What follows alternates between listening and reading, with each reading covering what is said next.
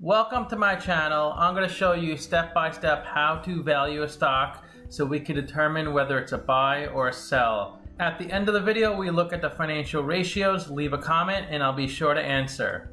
The company we're going to look at today is TECK Resources, and they operate in the mining and mineral development of coal, copper, zinc, lead, gold, silver, and more. They also trade on the Toronto Stock Exchange. Let's get started with the model. This company has a market cap of 8.1 billion Canadian dollars. So that's the value of the company according to the stock market.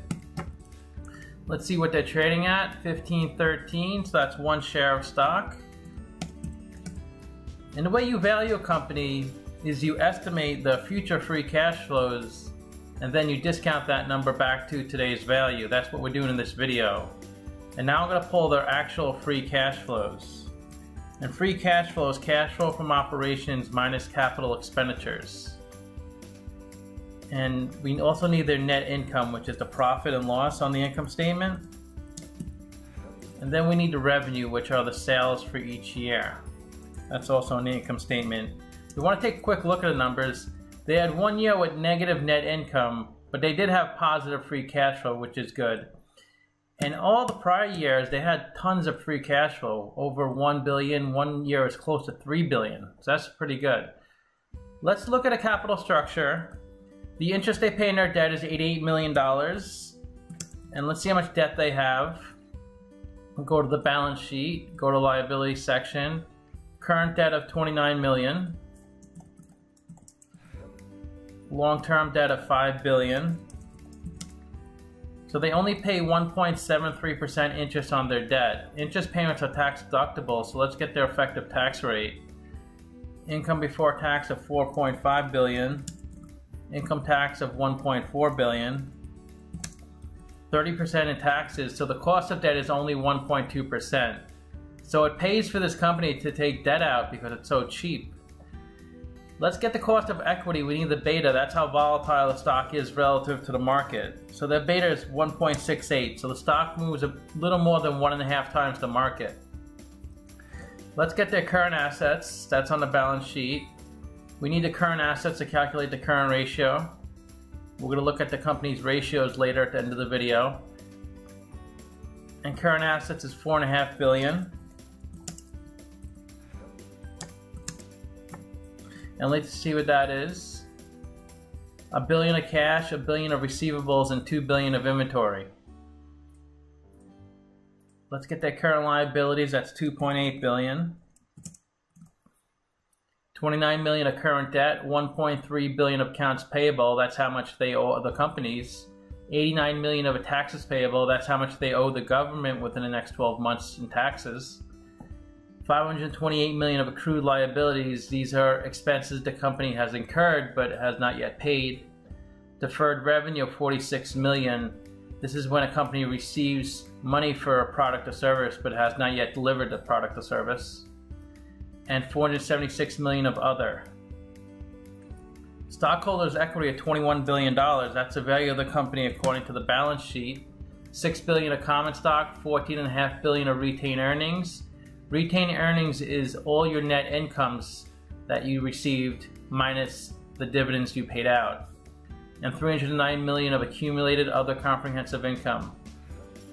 We also need the operating income on the income statement. That's $2.5 billion. Let's look at a capital structure. 19% debt, cost of debt 1.2%, 81% equity, cost of equity 15.2%. And the WACC is 12.5%, which is a blend of the cost of debt and cost of equity, and that's the discount rate we're going to apply to the future cash flows.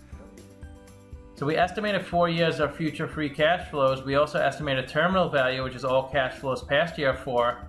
We discounted those numbers back to today using the weighted average cost of capital. That's here in green. We get a value of the company at $25 billion. If we divide that by 535 million shares, we get a calculated stock price of $46. They're trading at 15, so they're trading at a 67% discount. So it's a strong buy according to the model. Simply Wall Street has them even higher at $62 a share. Let's see where they've been trading at. So it looks like they peaked around 35, $38 a few years back, but they've dropped quite a bit, so it seems like a really good value. Let's look at the financial ratios. Negative PE, amazing price of sales, and amazing price to book. PE is stock price over earnings per share. To calculate earnings per share, that's net income over shares outstanding. They have negative net income, so they have negative PE. That's only in 2019, negative net income. But if you look at the PE for prior years, it will be positive. Price of sales is stock price over sales per share. To calculate sales per share, that's revenue over shares outstanding. I like to see below 2.5, they're at 0.7, so investors are paying 70 cents for $1 revenue. This is a great ratio. Price to book is stock price over book value per share. To calculate book value per share, that's equity over shares outstanding. I like to see below 3.5, they're at 0.4, so investors are paying 40 cents for $1 book value. So book value per share at $39 indicates that if the company went bankrupt, liquidated all its assets, paid off all its debts, it would have $39 left over to give to each shareholder. That means each shareholder would get a 200% return if the company went bankrupt. Good current ratio, great interest coverage ratio, and bad ROE. Current ratio is current assets over current liabilities. I like to see between 1.2 and 2. They're at 1.6, so that's good. They can cover their current debts and payables. ROE is net income over equity, and they have negative net income, so they have negative ROE. Interest coverage ratio is EBIT over interest expense. They can easily cover their interest expense, so that's not a problem. I haven't done a video on a company in the industry basic material, so I can't compare them to anyone, but let me know what you think. Leave a comment, I'll be sure to answer. Thanks for watching.